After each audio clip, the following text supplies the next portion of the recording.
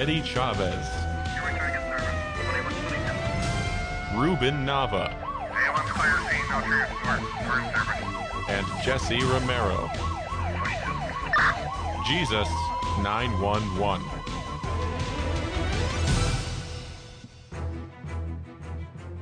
Soul Patrol. 10-8, Jess. 10-8. We're both 10-8. Reporting for duty, sir. Reporting for duty, sir. St. Michael. This is Catholic Intel, Catholic Briefing, Monday, Wednesdays, Monday through Fridays, actually. We're trying to give Catholics information, especially Mondays, Wednesdays, and Fridays on spiritual warfare, Tuesdays and Thursdays on muscular Christianity. By the way, I'm going to be this weekend, this Saturday, tomorrow, Paula, San Diego, at the San Juan Diego Center at the Divine Mercy Conference, 8 a.m. to 5 p.m. Hope to see you there. And I'm looking for a few more Catholics to come with me to Poland, May 13th to the 22nd. Poland is like Catholic Disneyland. It's going to be, we'll be there at the 100-year anniversary of St. John Paul II, his birthday. And so it's going to be an incredible time. I'm going to be giving lectures 9 days straight, daily mass, daily sacraments. It's going to be a time to receive indulgences. So if we all die in Poland, we go straight to heaven. How's that? Not a bad deal.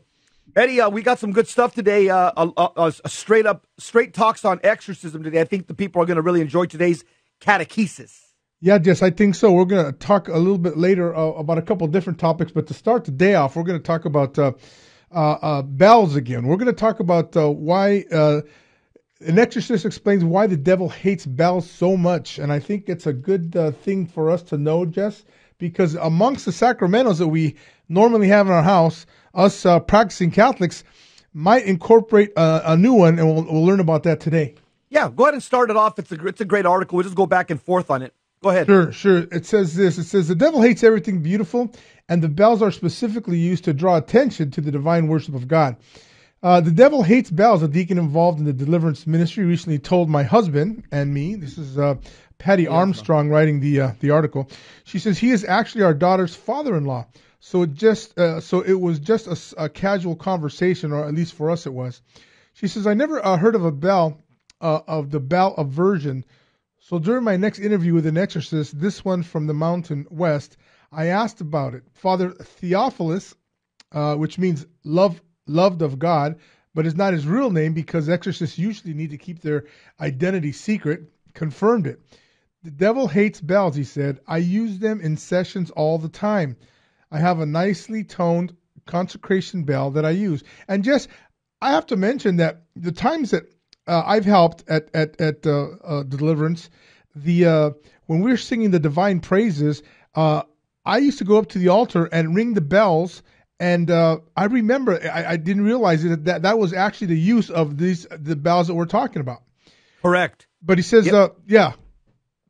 the devil has, he says, the devil has screamed. This is the priest talking. The devil has screamed, knock it off, at the sound of bells during exorcisms and tried to knock them out of his hand.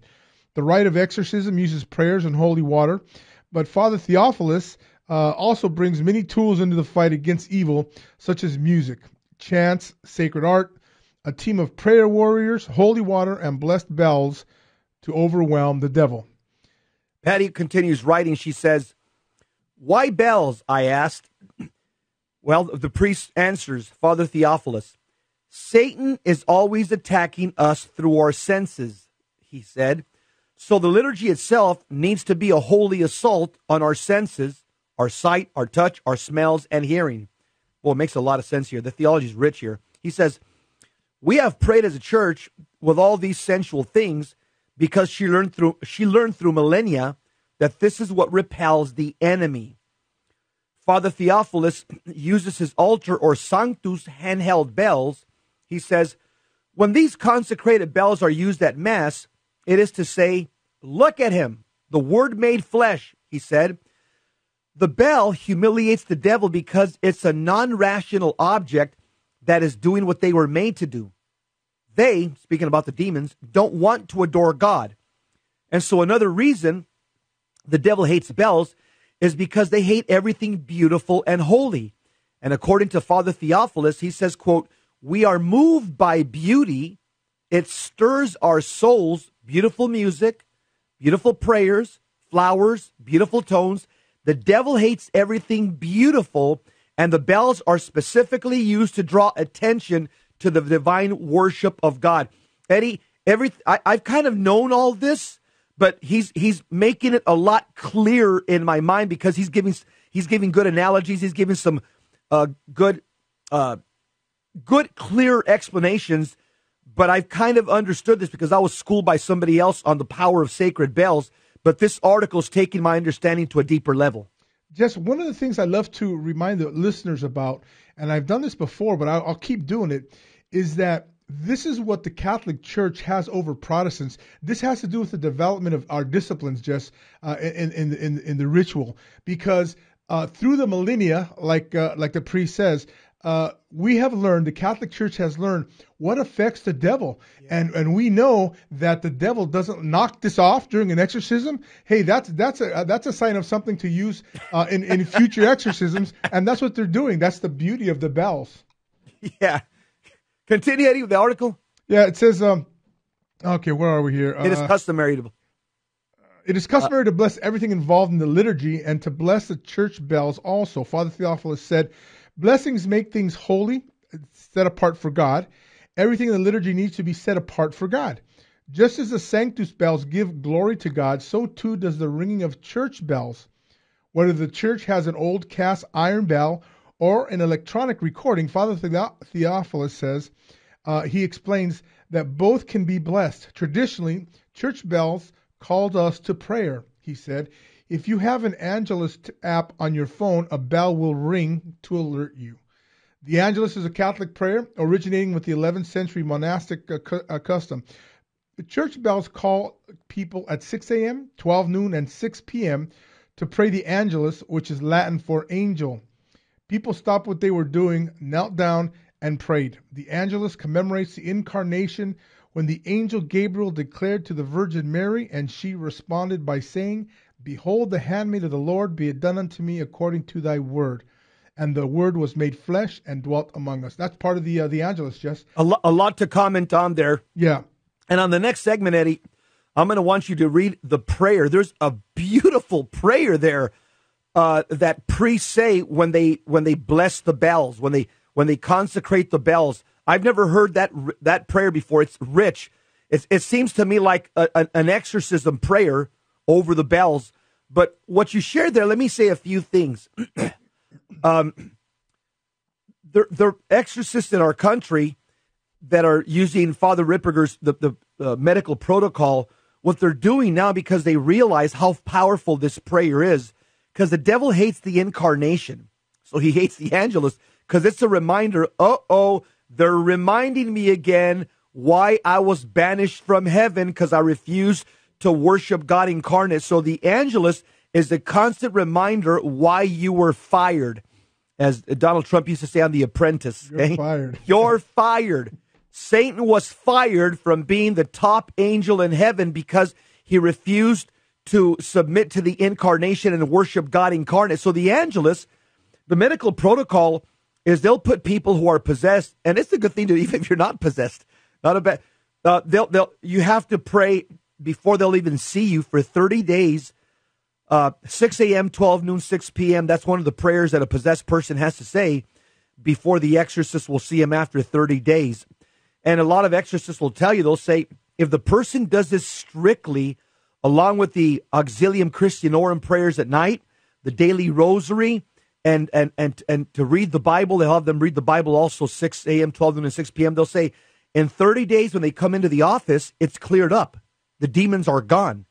Because they've reoriented their life to they've formed their moral conscience according to the Word of God, and they've reoriented their bodily their inclinations.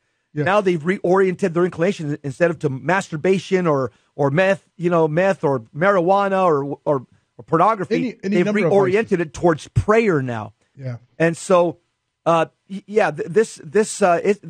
And the devil, I don't know, Eddie, if you saw the video that was attached to this little article. Yeah. That it was a powerful video.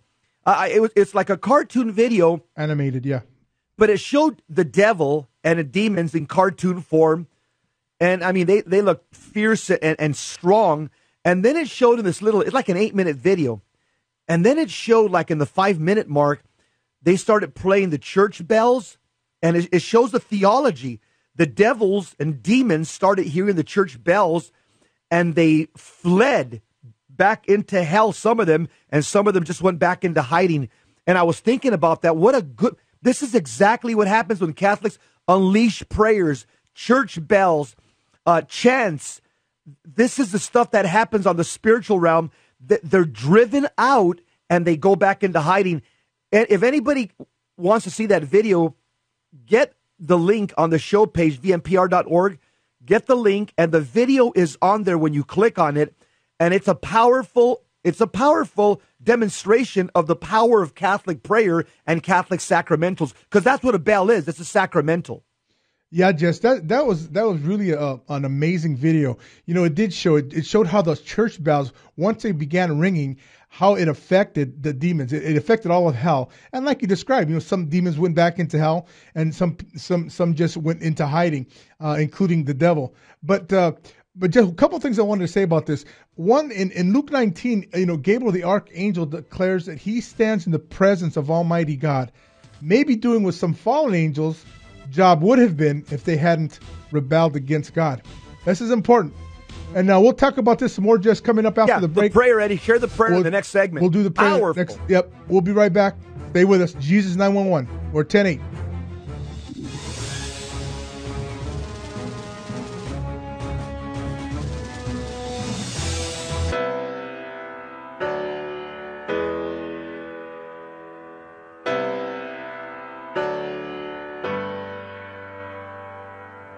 This is Jesse Romero. And I'm Terry Barber. From the Terry and Jesse Show. And we invite you to listen to the Holy Hour of Power, High Energy Catholic Radio. We're two Catholics with a PhD in common sense. We're on Monday through Friday on Virgin Most Powerful Radio. What we're going to give you is masculine Catholic teachings on the faith. You know, we say we're too inspired to be tired, we're too protected to be dejected, and we're too renewed to be subdued. Why? Because we believe in Jesus Christ and His bride, the church.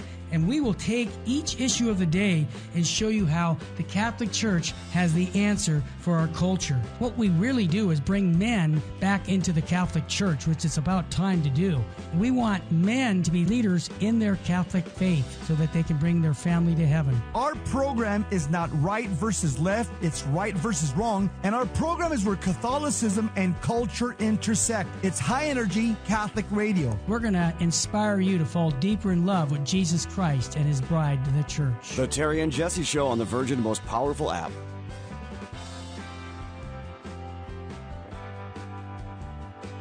Leviticus 11:44 says, "Consecrate yourselves and be holy, because I am holy." St. Vincent Pallotti said, "You must be holy in the way God asks you to be holy." God does not ask you to be a Trappist monk or a hermit. He wants you to sanctify the world and your everyday life. May God show us the path to holiness and help us to follow it all the days of our life.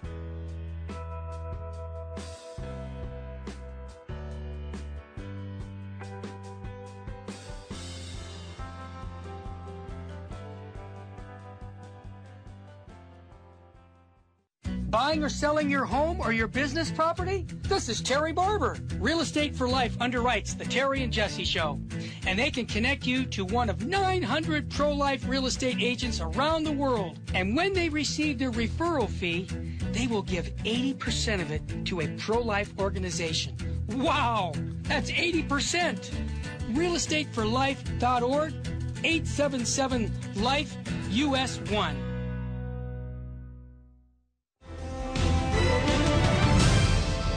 Now, back to Jesus 911. If this call is not an emergency, dial 888-526-2151. Jesus 911, 10-8, two-man car. Jess and Eddie, two retired L.A. cops. We're here giving you some Catholic briefing, Catholic intel. Put all the stuff in your war bag. Why? Because life is war. Where does it say that? Job chapter 7, verse 1. Dewey Ream's Bible says life on earth is warfare. We're giving you the proper information so you can go out and, as the Bible says, fight the good fight of faith. St. Paul, 2 Timothy chapter I think it's 4. Eddie, powerful prayer that priests use to bless these bells. Where does the prayer come from? Just the prayer comes from the Ritual Ramonem, the actual. It's actually a book of blessings, but it also is where the priests get the actual ritual, the exorcism rite, etc. But this is one of the prayers I wanted to mention just because it's really a beautiful prayer, and you'll see the beauty in it. It's a very beautiful blessing, and this blessing that we're going to read here was done in 2017 at St. Maria Goretti Parish in Westfield, Indiana. And this is what it says. This is what the priest said when he did the blessing. He says, over the bells. Yeah. Over the bells. This is over the bells. He says, tonight, as we God's people ask to bless and set aside these 5 bells, which are to be installed beginning tomorrow morning for use in this holy church, for his service and his use, may by the Holy Spirit God make these 5 bells hallowed through our prayer this night, so that when these bells are tolled and rung in the future, the faithful may be invited and called to the house of God and to everlasting life.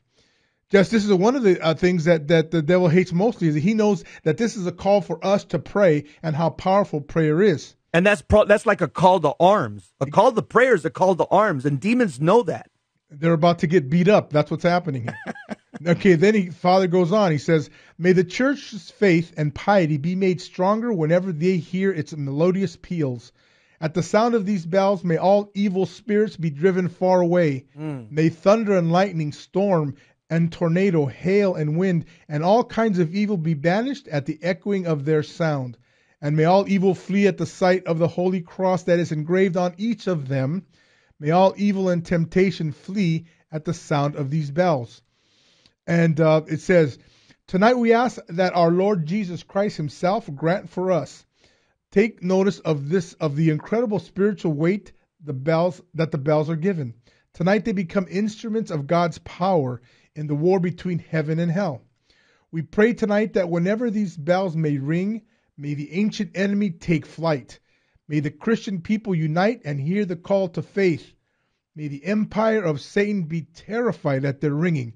And may we as God's people be strengthened as we are called together by these bells. May the sound of these bells be as pleasing to God as it was to King David's playing of the harp in the Old Testament. There's the biblical basis for all this. Exactly. It says, and as the peals of thunder frightened and drove away an army of enemies, while Samuel slayed an unblemished lamb as a holocaust to the eternal King, so too when these bells ring in the clouds over St. Maria Goretti and Westfield, as we gather in this church for the Eucharistic banquet, the ultimate sacrifice of the eternal King, may legions of angels stand watch and guard over the assembly of your holy church to protect us in body and spirit. Wow, that's amazing. Wow. It says, finish up the prayer there, I guess. Yeah, he says, the prayers are so rich. I'm just like, I'm getting chills. No, it's true. These bells will call down angels, legions of them. God continues to watch over and protect his church. There are no ordinary bells, and what we do tonight is no ordinary blessing.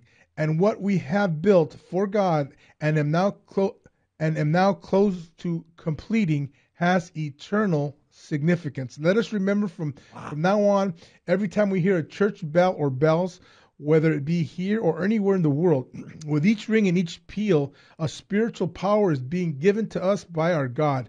May each ringing bell remind us to thank him for the many blessings in our life. There's multiple things we can talk about here as far as what happens when the bells ring.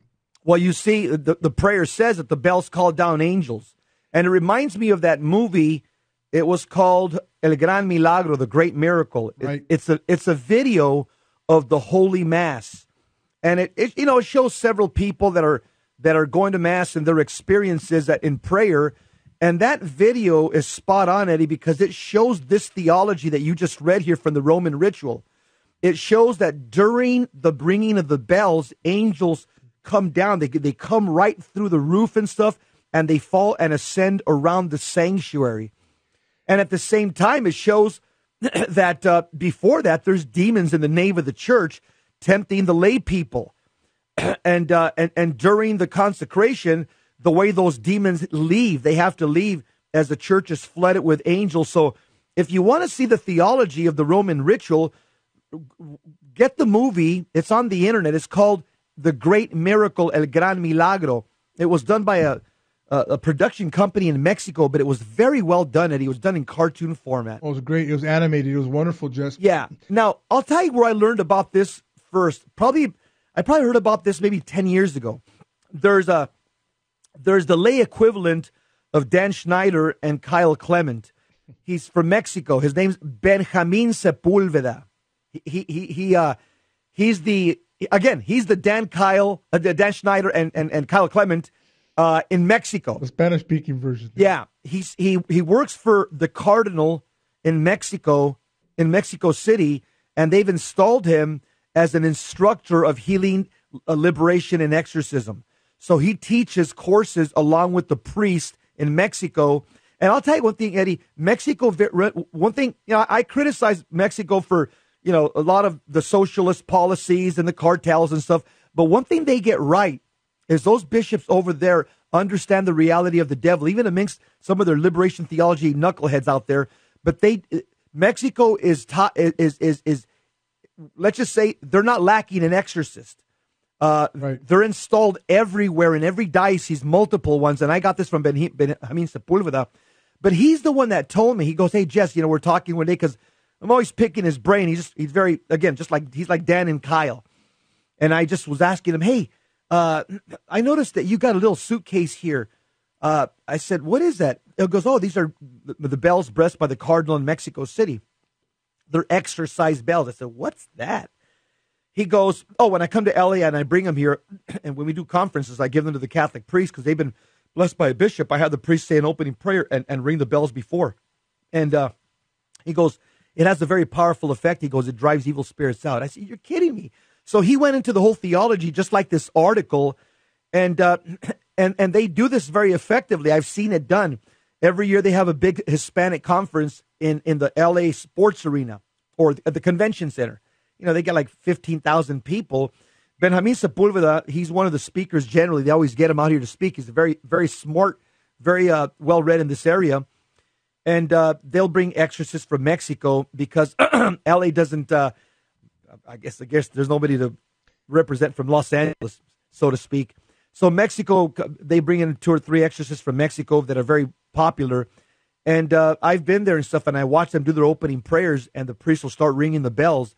And Eddie, it's you'll see. I mean, hundreds of people will fall off their seats and go into full apoplectic demonic manifestations at the ringing of these bells. I've seen it, so I've seen the power, and the priest will keep on ringing until these people stop manifesting, which takes several minutes. And he's doing prayers of deliverance and healing prayers over them. But that was the first time I said, "Whoa!" I never knew anything about exorcised bells, but I've seen it in action. So this article is very significant to me. Jesse, we have to remember that the bells are what calls people to gather and worship. So it's talking about the Mass. And even in pre-Mass, in Old Testament Christianity, in Exodus 23:21, God says he sends an angel to lead the Israelites to battle where God, will destroy their enemies. And so during the Mass, when people, when the priest celebrates the Mass, what's happening is a destruction just of our enemies, the angels that exist in the air, in our sins, etc. And so this is what's happening. We have to remember that the Mass, the bells remind the devil that Mass, that the worship, the only valid worship there is what's coming down the pike. It's going to be happening very shortly. This is why it affects them. This is why it's effective during exorcisms. And it reminds them that the battle has already been lost. Even though they're still fighting it, Jess, their battle has been lost. And this is the beautiful thing about the ringing of the bells. Just like Jess said, look up if you look up the Ritual Romanum, the blessing of the bells, it says a lot of the same language. It's on the internet that we just read, that prayer.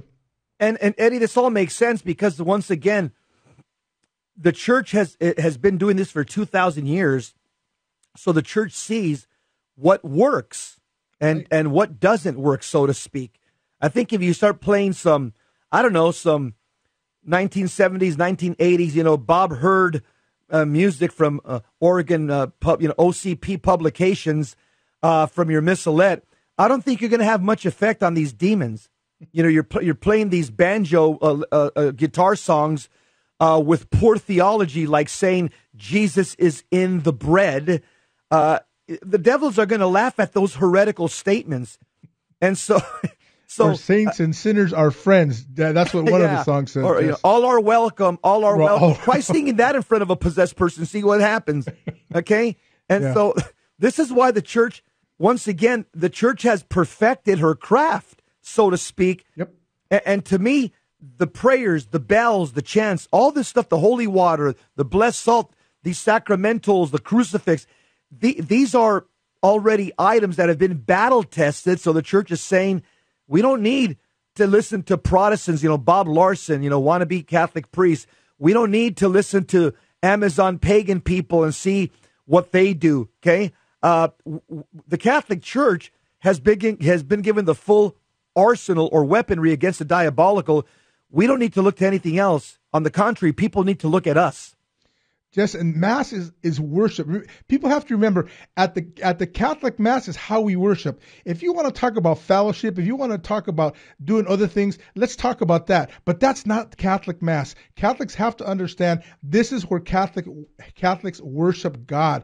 The best that the Protestants can do, the non-Catholics, is to tell God how great he is when they praise him. And that's worthy, that's beautiful, but that's not Catholic worship. And this is the beauty of it. This is what I talk about, Jess, when I remind the listeners that this is the importance of 2,000 years of battling the devil and the demons and coming out with, like you said, what works, not what doesn't work.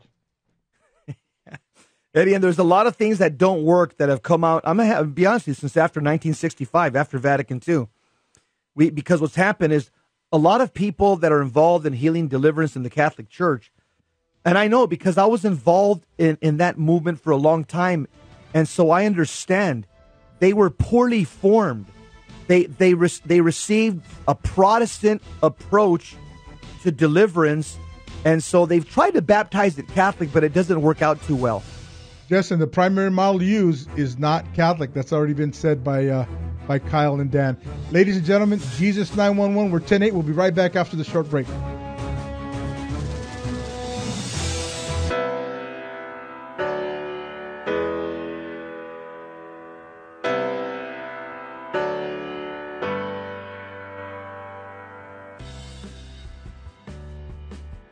Welcome to our January 11th, 2020 Spiritual Warfare Conference. Every year without fail, this is our most popular, well-attended event. This year's Spiritual Warfare Conference will host Adam Bly, a Catholic demonologist, and an auxiliary member of the International Association of Exorcists, along with Dr. Luis Sandoval, a psychiatrist who's part of the Healing, Deliverance, and Exorcism team for the Diocese of Orange. These two gentlemen bring tons of experience and expertise in the area of spiritual warfare. This is going to be a high-information Catholic seminar. I'll be there as well, sharing some riveting stories on the diabolical and liberation found through Jesus Christ from my best-selling book, The Devil in the City of Angels. Mark your calendars, come and join us, and meet other radio hosts from Jesus 911. Contrary to popular belief, spiritual warfare is not demon-centered, it's Christ-centered. Come join us and learn how to armor up and fight the good fight of faith. Catholics, wake up. Don't hit the snooze button. Join us at St. Christopher Catholic Church, 629 South Glendora Avenue, West Covina, California, on January 11, 2020. See you then. Strength and honor in Jesus' name. This is Terry Barber. I want to invite you to take advantage of having your funeral or your loved one's funeral at the Sacred Heart Chapel in downtown Covina. It's a 115-year-old church, beautiful chapel. And all you got to do is call me at 661-972-7872, and I'll personally make the arrangements with your mortuary to have your funeral or your loved one's funeral here at Sacred Heart Chapel. You won't regret it. 661-972-7872. God love you.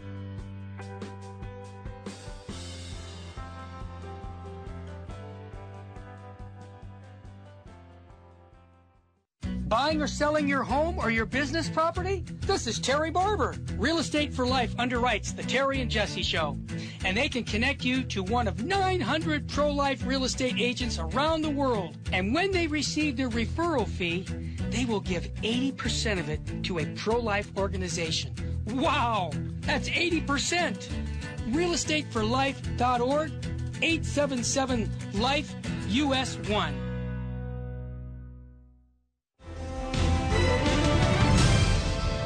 Now, back to Jesus 911.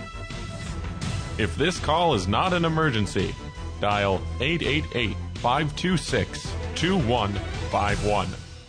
So here's a provocative question. Can anyone perform exorcisms? Okay.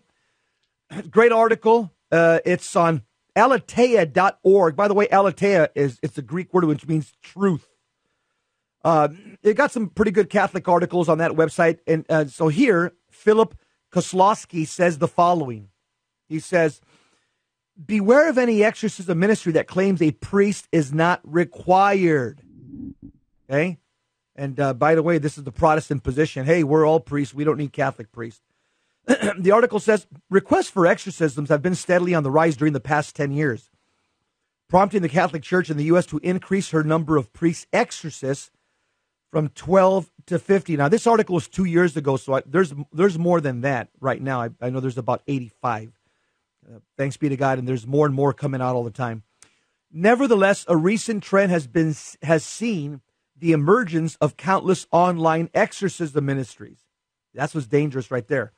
These ministries are primarily led by Protestant groups, and as we mentioned, the big one out there, a guy I think he means well, Bob Larson, but again, he's really going outside of his lane of authority by dressing like a Catholic priest and trying to copy everything the Catholic Church does, except, of course, no invocation of Mary and sacramentals and stuff. The article says, okay, so these ministries are primarily led by Protestant groups, but sometimes they use Catholic prayers, including the official exorcism rite, which you could get from the internet. As well, it doesn't take long to find the exorcism rite online, and Catholics may be tempted to pray the official prayers when faced with worries about the work of the devil in their lives. Let me stop and tell you why lay Catholics should not use this prayer, okay? This prayer is like the Catholic Church's heavy artillery. It's called, the Ritual Romanum, chapter 2 and chapter 3. Now, what you're doing is basically like the way that Dan gives the metaphor. He's, all of our prayers, we're like firing, from our Glock, from an AR-15, from a shotgun. But this prayer, the exorcism rite, it's like dropping a bomb out to the battlefield. You're going to do damage to the diabolical, but what's going to happen? The other ones are going to say, what the heck was that? Did you see that bomb go off? Man, look at all the casualties of our fellow demons. Oh, okay, it's on. Who threw that bomb? Retaliation is coming up. That's the problem with using the prayer.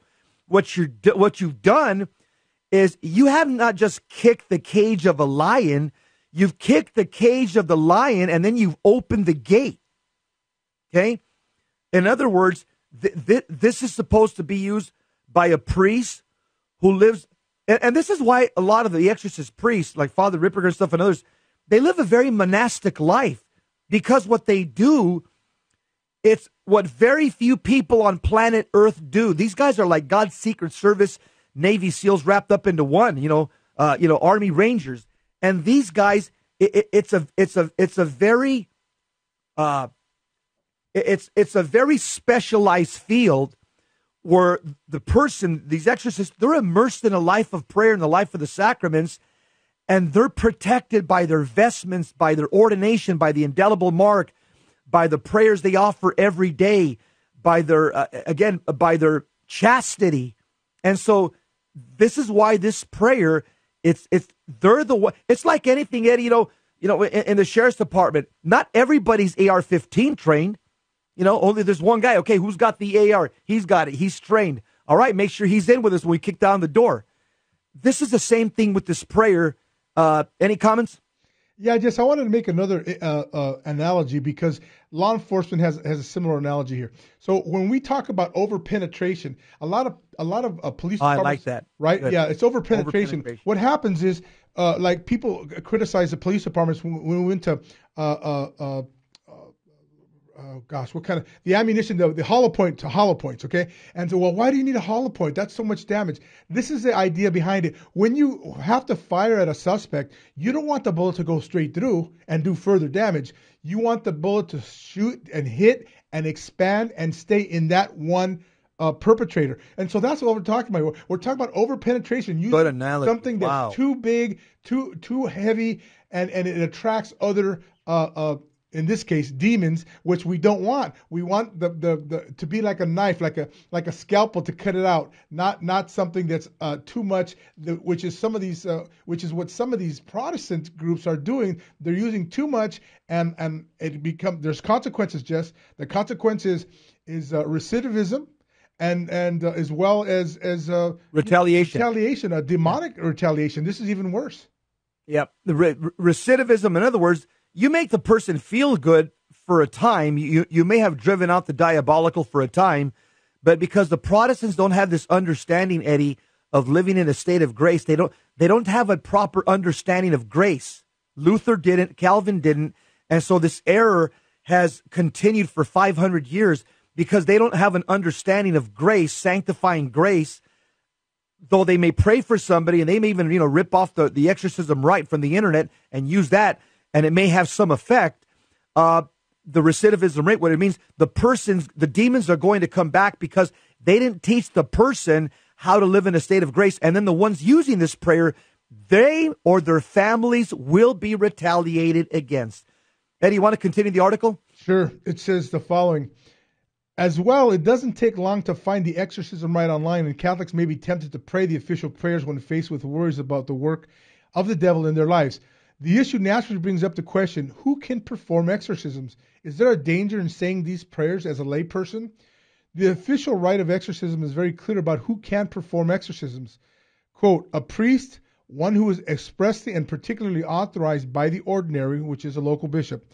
This means that no layperson and no priest not so authorized can perform this reserved rite.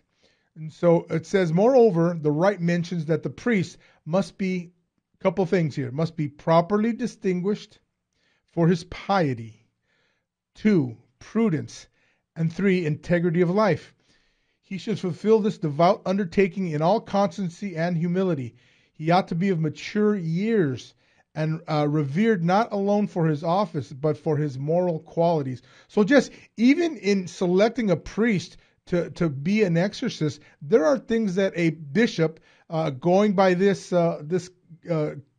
criteria here, has to use in order to select a suitable priest to conduct that the ministry of exorcism. No, you're right, Eddie. You're just not going to get anybody who just graduated from some diocesan seminary who doesn't wear his Roman collar or always wears it open with his shirt open with the white feet or wears the guayaberas or doesn't do his divine office, and just has this progressive mindset. They're not going to be the ones that are picked for this. They pick the ones that have a sterling quality. And in fact, here's what the article says. The priest appointed by the bishop must be a holy priest, and that disqualifies anybody who has these sexual hang-ups, by the way, okay? Homosexual, inclinations, all that stuff, because the demon's going to play on that.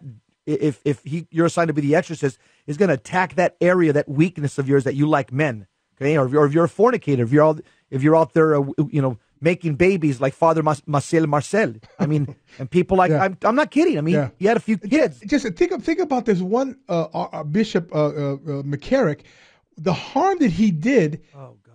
In being the person that he was and not fulfilling his duties as the archbishop or cardinal. Look at the damage he did in his diocese over the flock that he was in charge of. And now who's there to clean up the mess, Jess? You got to have somebody there that's going to recover from all the spiritual harm he did, and actual harm, criminal acts. But this is what we're talking about. This is why what's going on in the church today, Jess, is so important for us to realize that when you have watered down doctrine and dogma, this is the effects on Mother Church.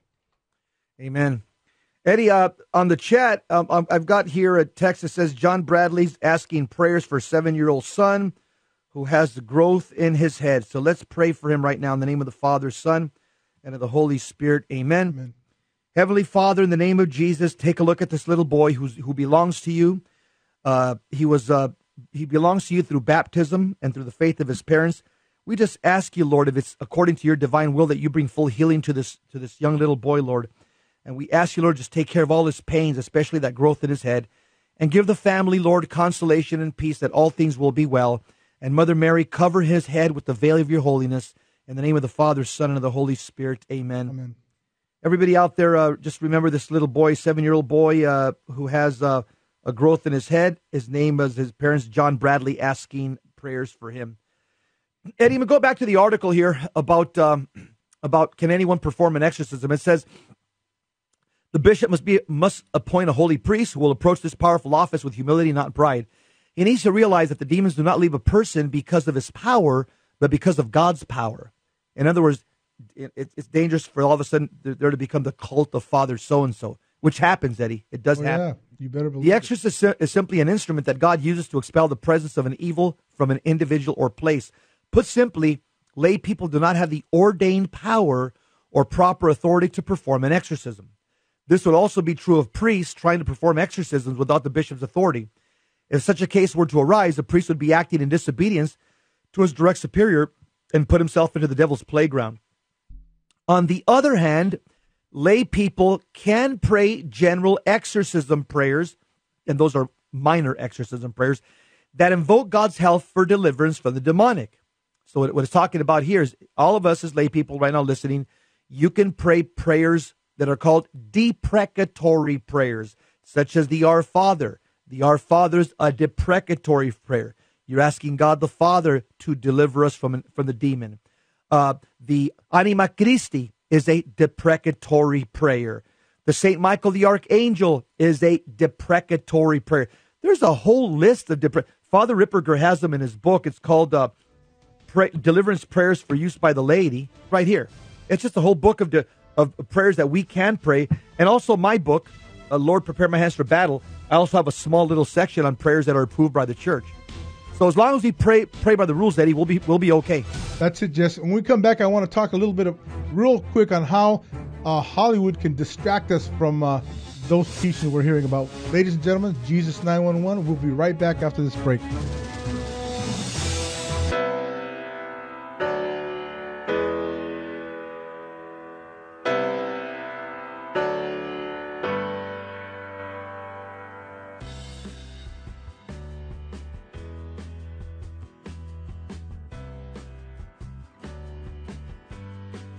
Welcome, Daniel. You're on the line. What's on your mind, brother? Hi, I just wanted to share a testimony about Virgin Most Powerful Radio. I had a buddy at work who, he's a lukewarm Catholic guy, and I wanted him to start listening to the Terry and Jesse show, so I kept telling him to download the app, and he kept putting me off. So one day, I grabbed his phone, and I downloaded the app for him. I went on vacation, and I kept telling him to listen to it. He was kind of put me off. I came back from vacation. He comes to my cubicle, and he says to me, "Hey, man, I've been listening to Terry and Jesse's show, and it's great." And it's made a big impact in his life. The guy, he's going to weekly adoration a couple times a week. He goes to the Mass in the morning. Mm-hmm. He's an on-fire Catholic, and he promotes the Terry and Jesse show and the Virgin Most Powerful Radio. Wow. Daniel, what a testimony. And I want to encourage our listeners to get those cards by going to virginmostpowerfulradio.org and do what Daniel's doing. Go out and spread the faith by inviting people to listen to Virgin Most Powerful. Daniel, thanks for your testimony, brother. God love you. You're welcome.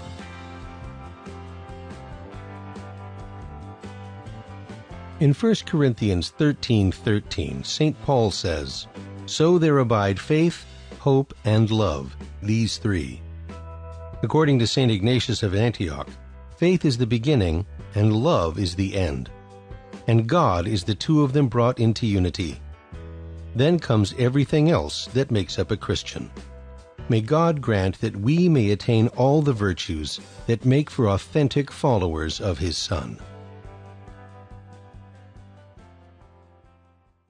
Buying or selling your home or your business property? This is Terry Barber. Real Estate for Life underwrites the Terry and Jesse Show, and they can connect you to one of 900 pro-life real estate agents around the world. And when they receive their referral fee, they will give 80% of it to a pro-life organization.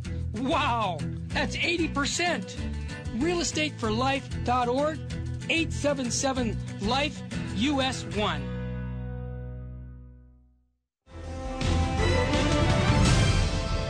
Now, back to Jesus 911. If this call is not an emergency, dial 888-526-2151. 10-8, we're back in service. Jess had to leave, so Jess is gone for the day. He's going to be headed out to California. But as we continue with this article, I wanted to talk a little bit about the prayers used, who can do an exorcism, etc. But at the end of the article, it does say what is certain is that we should always be cautious when something demonic is involved. The devil is a deceiver and intent on luring us into evil, though of course his power is nothing compared to God's. The church, in her wisdom, has asked that has asked that only specific priests be committed to the ministry of exorcism. It is dangerous business, and one that has eternal consequences. One of the things that I wanted to mention about who can do an exorcism is that there are large groups of people that are sometimes misled by Hollywood. One of the examples of that is in the movie The Rite. If you remember, Anthony Hopkins played a priest by the name of Father Lucas, and in the movie The Rite, you had, which is a kind of a play on a true story, which was that of Father Gary Thomas when he was a seminarian. Part of the time that he spent in Rome doing that. So this is what's interesting to me is if you remember in the movie The Rite, Father Lucas was heavily involved into exorcism. There might have been even a little take on Father Amorth there. But then the priest has an individual that he's exorcising, and then what happens? You see that Father Lucas begins to be afflicted, and it starts to show. But in the movie The Rite, the actor that plays Father Gary Thomas's character finds himself as a seminarian, finds that he needs to pray, and then actually does exorcism prayers as a seminarian. So this is something that is not allowed.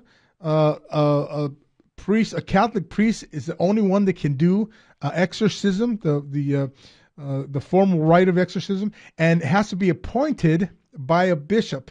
And so this obviously was not the case in the movie The Rite. So therefore, we have additional information coming to God's flock about somebody who can do prayers.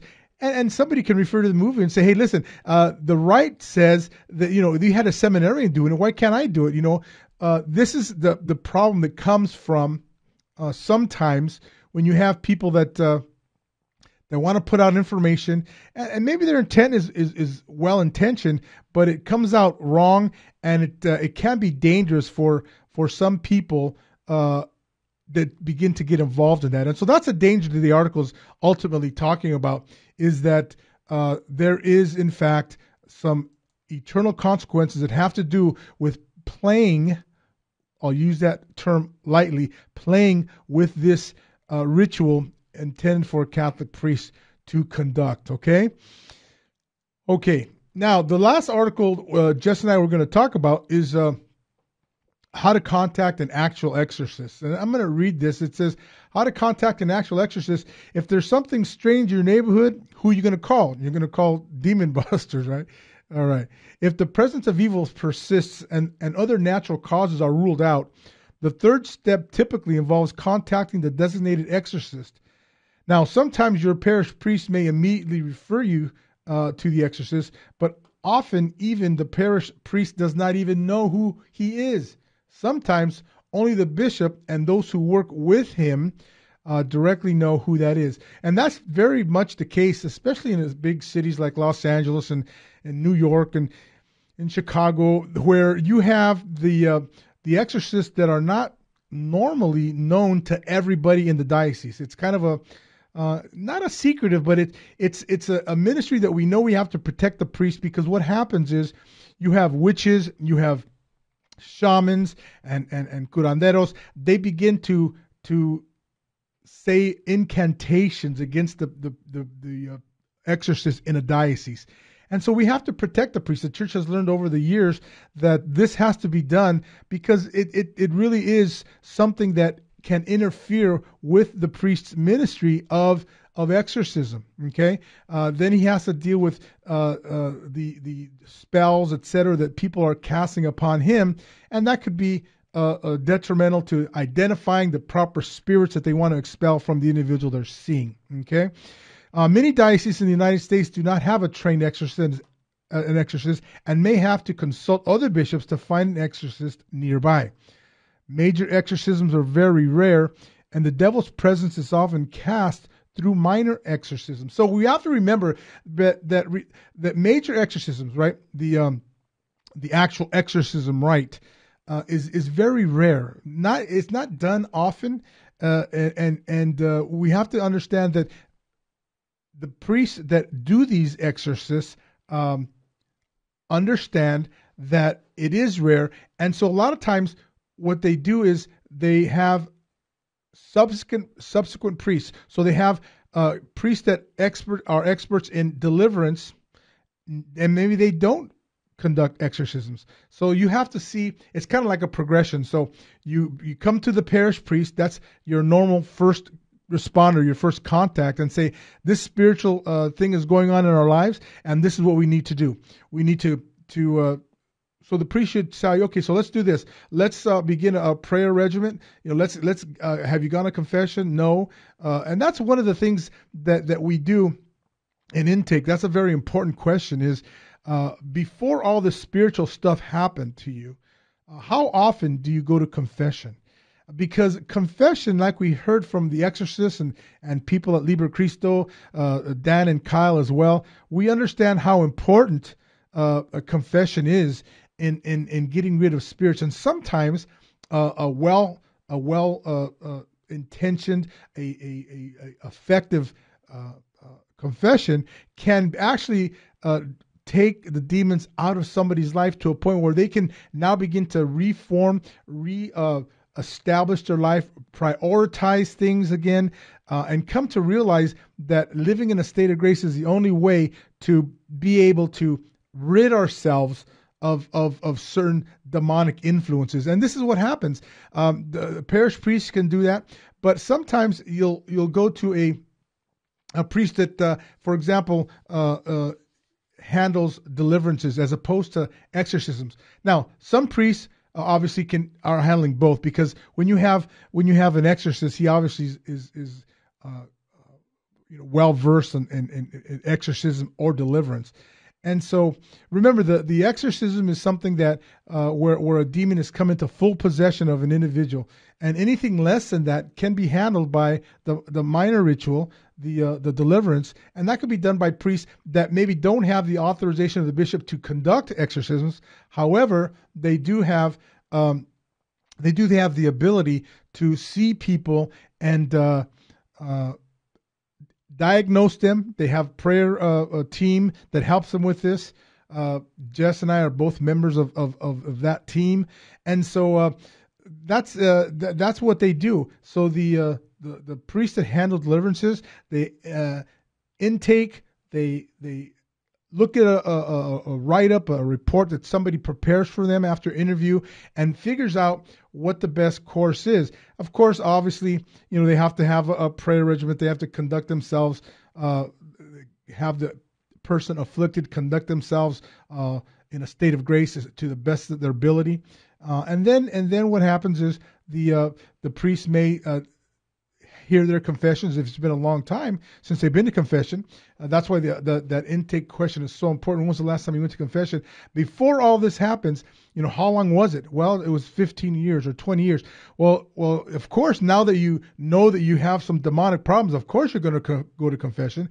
That's not perfect contrition. That's imperfect contrition. And so we're going to go there, and he's going to confess out of being scared of what's happening in his life, his or her life. So that'll happen. But then as the case progresses, you have the priest slowly but surely catechizing and teaching these people how it is to maintain a life of grace, and not go back to the same type of sins. This is an issue. And then obviously, I think most cases are handled in that state, and are handled by someone who, a priest that takes these individuals, that confesses them, brings them along, prayer regiment, and the sacraments, of course, and then they begin to understand themselves how important it is to conduct their lives the way they reorder their lives. Maybe there's some forgiveness that needs to take place in their life, because there's a lot of anger out there, ladies and gentlemen. Unforgiveness, and we've done shows on that. Ruben's done show on that. Is so important that that in itself can bring somebody back into God's grace. Just the forgiveness of others of the harm that's been done to them. And that's one of the hardest things we understand that there is to do, is to forgive somebody, forgive a family member. How many of us have family members that we need to forgive, that we need to give to God? We need to pray for them. This is one of the most important things there is when it comes to a demonic oppression, obsession, is that you don't forgive them. You hold something against them. That's like a little cancer growing inside us. That's like a little something inside us saying, you need your 2 pounds of flesh here. Don't let them get away with it. And that's a voice from the pit of hell. We understand that's what it is. And so that's why it's important for us to pray for priests, and learn that this process is not easy. Once you get into this world of the demonic, into this dynamic of exorcism and deliverance, etc., you have to understand that once you begin to acknowledge that you're being affected by demons, this is the time when you have to now incorporate a priest to come in and take care of curses and hexes. And it becomes quite troublesome. But the good news is that a priest, not even necessarily an exorcist, but one that can see you as somebody that handles deliverances, that's the point where you can get rid of most demonic problems. So it's not an issue. Okay, ladies and gentlemen, that's Jesus 911 for today, for this week. God bless you. Have a great weekend. Stay tuned also for Gary Machuda on Hands-On Apologetics. He's on next. And remember, let's pray for this young man that's in the hospital. Pray for others that we have to forgive. Okay, so we say, Father, Son, and Holy Spirit, Saint Michael, the Archangel, defend us in battle, be our defense against the wickedness and snares of the devil. God rebuke you, we humbly pray. Do thou, Prince of the heavenly host, by the power of God, cast into hell Satan and all evil spirits, prowl around the world, doing the destruction of souls. Amen. God bless you. See you next week. Saint Faustina's Prayer for Priests. O my Jesus, I beg thee on behalf of the whole Church, grant it love and the light of thy Spirit, and give power to the words of priests, so that hardened hearts might be brought to repentance and return to thee, O Lord. Lord, give us holy priests. Thou thyself maintain them in holiness. O divine and great High Priest, may the power of thy mercy accompany them everywhere, and protect them from the devil's traps and snares, which are continually being set for the souls of priests. May the power of thy mercy, O Lord, shatter and bring to naught all that might tarnish the sanctity of priests. For thou canst do all things. Amen. Virgin most powerful, pray for us.